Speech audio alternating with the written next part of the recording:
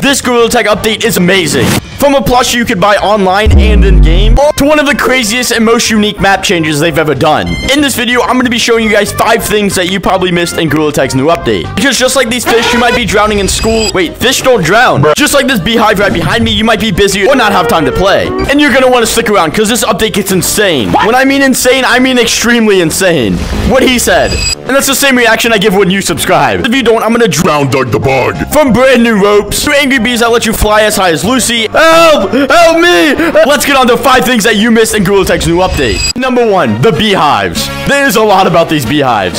In this video, everything's gonna go from the most useful to the most useless. You're gonna want to stick around because I'm gonna tell you guys how to get this plushie for free. You probably know that there's bees in the game, but as you can see, there's actually honey dripping from this honeycomb. Actually, go up to it and grab a honeycomb. Okay. But as you can see, when you try to do that, they get angry and lift you up in the air for a couple seconds. If you take not 1, but 2 water balloons, bam. There's more buzzing and a bunch of bees coming down here. Go around and basically pollinate everything and take it all the way back up there. Up there, you will see that slowly it starts to fill up, and you can grab yourself a honeycomb. For each of the beehives, it takes about 3 to 8 seconds to spawn in a honeycomb. Same, and you can, help! And yes, you can carry them at the same time. But not only that, what the heck? You can eat them. In order for this one to spawn, you'll notice bees will start coming over and pollinating these flowers. A cool thing about the honey is it actually stays on your hand and you don't have to hold the grip. So you can hold any single cosmetic you want with it. And yes, other people can't actually eat the honeycombs. Can you eat this?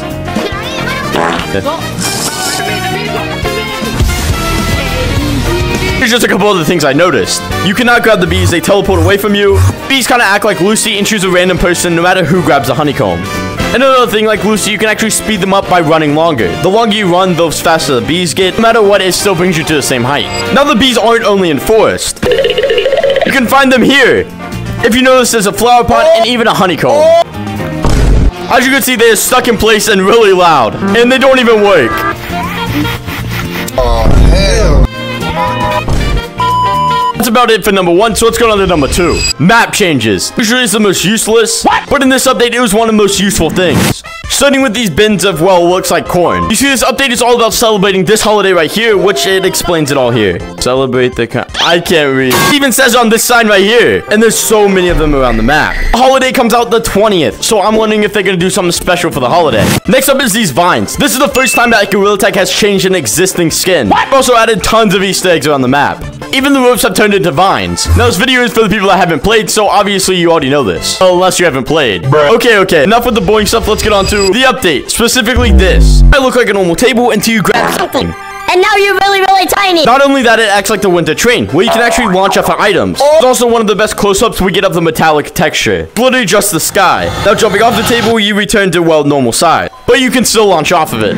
Now, they got rid of the science update items in Cloud, but who plays Cloud? It's returned back to his base form, which is kind of weird. There's also flowers all over the, what the heck? It's all over the map. The only thing I mentioned is the same sound as the lily pad and the trampoline. You hit as far as well. I say this is useful because most of the changes you can interact with. Kind of like these flowers, these flags, these flowers, and so much more. Also, caves barely got touched. I'm not gonna bore you with all the other changes, but those were the main ones. So let's get on to number 3, the animals. Bees, and all the fish go. But did you know there's actually one more? If you look up there, it actually looks like a chili pepper.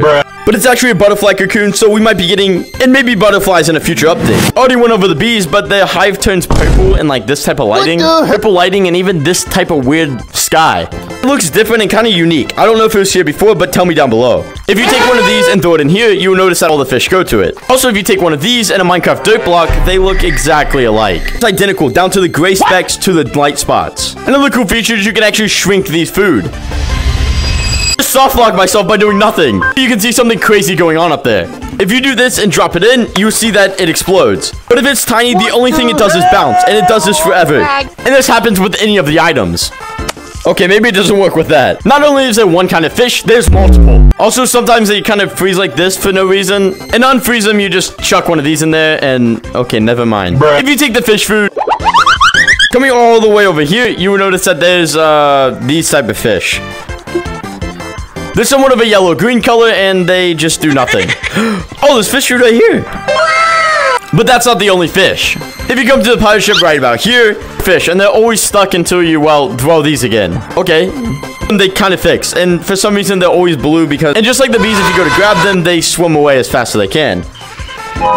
Also, face to the wall. I just figured that out. I forgot to mention slides were pink in the map changes, but they're pink. Great opportunity, and a bunch of frozen fish would have kind of been cool, where you could throw it and they would move out a little bit. But this update is really, really good, so I don't expect them to add anything more. That is really it, and that's every single animal in the game. Honestly, I kind of like how they're adding more, and they added a little pond inflate in place of volcano. I honestly think it's one of the best ideas they've ever added. You literally have every... You're the stick.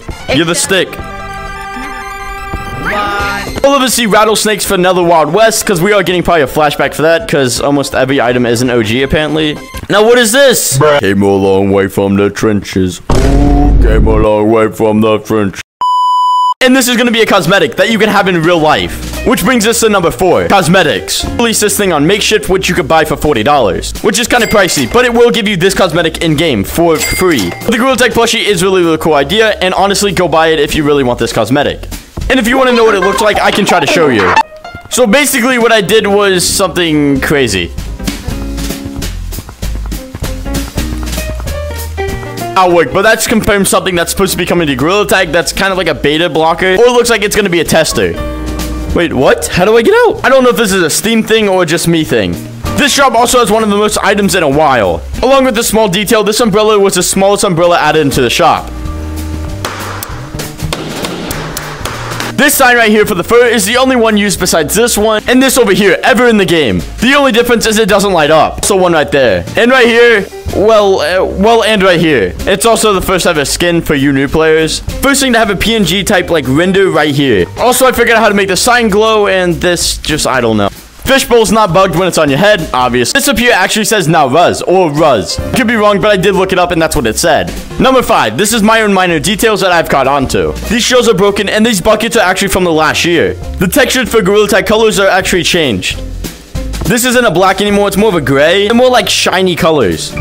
This couch looks completely different. It looks like they changed the entire thing. These right here are actually from a update, from the fall update when they released, I think, Pi.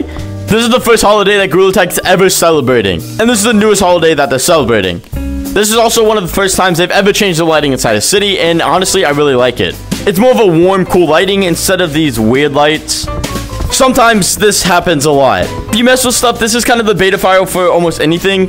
As you can see, I can press all the game modes, and this is what the beta. You can press all the game modes and even press 2 at a time. This is really, really sad. Doug lost the other Doug. This is the other Doug. Don't explode. No, it's literally just the same, and last time they changed the swamp today, and this time they changed it to nothing. That's really all I noticed in this massive update. It's one of the best updates, so tell me your guys' opinions, and okay. Alright. Hopefully I don't explode.